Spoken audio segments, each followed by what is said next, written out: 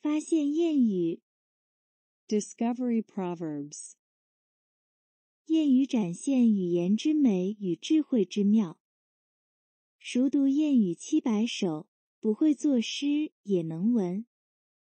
Proverbs present the beauty of language and the wonder of wisdom. He that reckons without his host must reckon twice. 不考虑东家主食，要多加琢磨。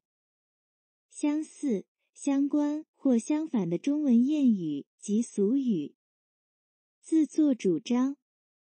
Anderson said, "Let's rearrange the family room and make it more comfortable for us to relax."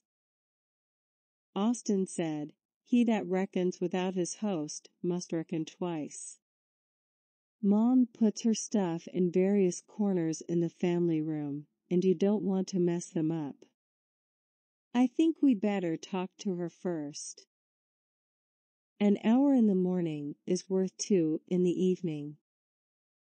早晨的1小时抵得上晚间的2小时。相似、相关或相反的中文谚语及俗语。一日之计在于晨，早起3朝当1功，早起的鸟儿有虫吃。Similar, related, or antonymous sayings. The muses love the morning. The morning hour has gold in its mouth. The early bird catches the worm.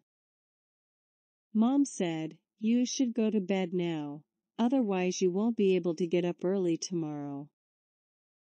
Anderson said, "What's the point of getting up early tomorrow? It's Saturday, I don't have to go to school." Mom said, "You have homework assignments from each class for the weekend. You should start early so that you won't drag it to the evening. Remember, an hour in the morning is worth 2 in the evening. Burn not your house to frighten the mouse away." 不要为了吓跑老鼠而把房子烧掉。相似、相关或相反的中文谚语及俗语，得不偿失，因小失大。Similar, related, or antonymous sayings. Spare at the spigot, and let it out at the bunghole. Penny wise and dollar foolish, pound foolish. Spoil the ship for a halfpennyworth of tar. Samuel said, "The sunlight is strong and hot on me. Let's move to another place." Alan said, "No. This is the best spot to watch the deer." Anderson said, "The sunlight is not a big deal. Let's not burn not our house to frighten the mouse away.